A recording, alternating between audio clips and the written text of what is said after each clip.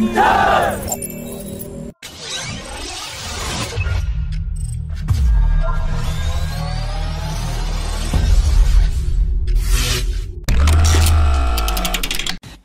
large team of around 100 personnel of the Indian Air Force will arrive in Russia by the end of this month for training in operations and maintenance of the S-400 air defense systems, followed by a second Indian Air Force team in mid-2021.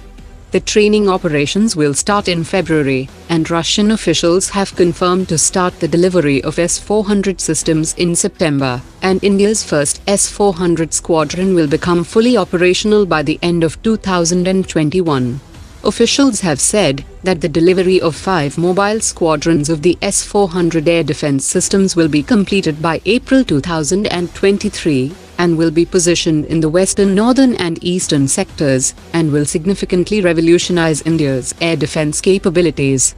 The stealth characteristics and EW capabilities of enemy stealth fighters can be recorded and also analyzed by the powerful acquisition and engagement radars of the S-400 systems, which will make the Chinese J-20 more vulnerable to interception by the long-range missiles of the S-400. The chairman of Hindustan Aeronautics has confirmed that the company has used its internal funds for completing the structural design of the Tejas Mark 1A, and the electrical wiring and cooling system have also been completed.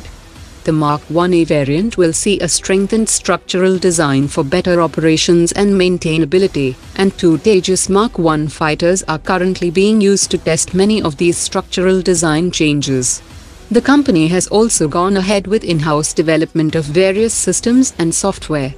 Open architecture digital flight control computer developed for the medium-weight fighter has been successfully installed in the confined chassis of the Tejas Mark 1, that comes as a major boost for the aircraft's computing power, and steps towards having commonality with the medium-weight fighter. Hindustan Aeronautics is also in the process of integrating the Astra Mark 1 air-to-air missile on the Tejas Mark 1, so that it can be clear to be operational on both Mark 1 and Mark 1A variant.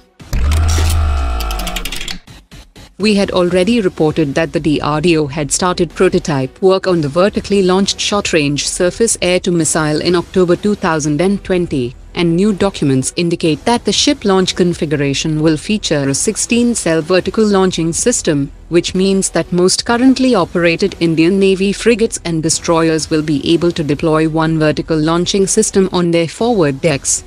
The 40 km range VL-SRSAM will be based on the Astra Mark 1 missile with thrust vectoring capability, and will fill the gap in air defense capability between the 5 km range AK-630 and 100 km range Indo-Israeli Barak 8 long-range surface-to-air missiles, while the Indian Air Force will get a high-mobility truck-mounted canister-based variant. The DRDO has initiated research work for developing a lightweight micro-tactical drone that weighs only 250 grams, that can be launched from a 40 mm grenade launcher, and the tactical drone will have an endurance of approximately 40 minutes. The drone will be able to operate on both day and night conditions, and will have auto-tracking features, intelligence surveillance target acquisition and reconnaissance capabilities, and it will be developed into an armed variant in later stages.